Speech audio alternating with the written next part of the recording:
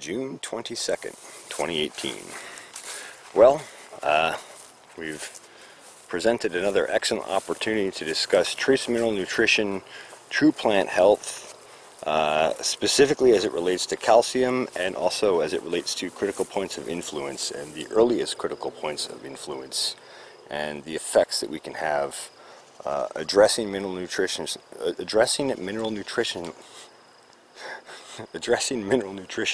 correctly. Pardon me, it's been one of those days. So I want to point out, well, first of all, I should say that these are two different pepper varieties, okay, so you can take that into account if you like, but they have been treated differently from the beginning.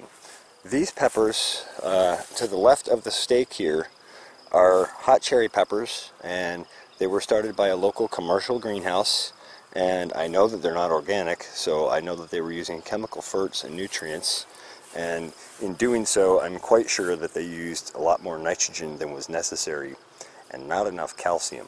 And so what happens when you don't have enough calcium present is you don't build really strong cell walls, and when you don't build really strong cell walls, it shows in the plant throughout the rest of the growing season, because you don't have strong cell walls to resist pathogens, and you don't have strong stems that uphold plants upright correctly.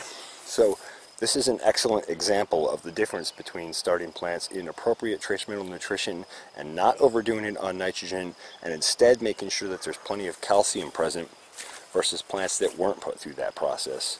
So these hot cherry peppers, as you look down this row, you can see that these have all fallen over since I planted them. And you can see that there's a lot of new growth coming on them now. They've had several foliar feeds. They've really been treated well since I got a hold of them.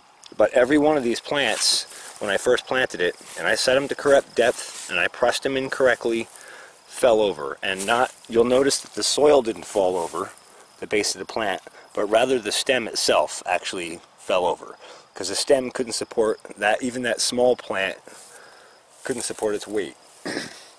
And so the difference in contrast here are these jalapeno peppers. These I started under trace mineral nutrition, and yes, a few of them have been bumped over from working around them. But I started these under trace mineral nutrition. I addressed good biology, inoculated all the flats right off the bat.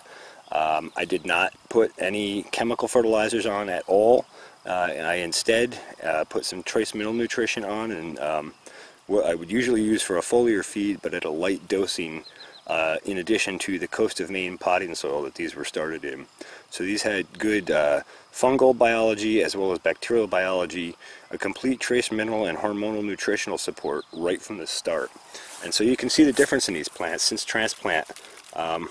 They're all standing upright. Pretty much every one of them is standing upright on its own, and it hasn't fallen over like some of those other plants down there that were started under chemical fertilizers.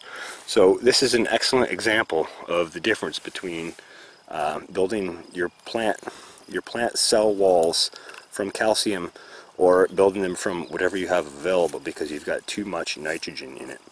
I probably have not described that as well as I could, but you should probably check out Advancing Eco-Agriculture, and specifically a man named John Kempf. He discusses using calcium and appropriate trace mineral nutrition to build cell walls better. But you'll notice that this is a great example of early... I got a yellow jacket flying around me. A great example of early critical points of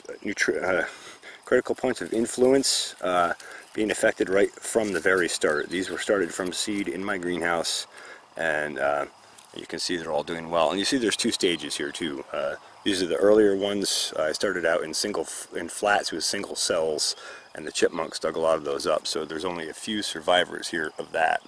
And then the second batch, I just poured the seeds on the flat and loaded it up and transplanted them out by hand. But anyway, so that's a fantastic example of critical points of influence, and we'll track these throughout the season as well. And I'm sure you'll see as the season goes on that these are extremely productive and healthy plants.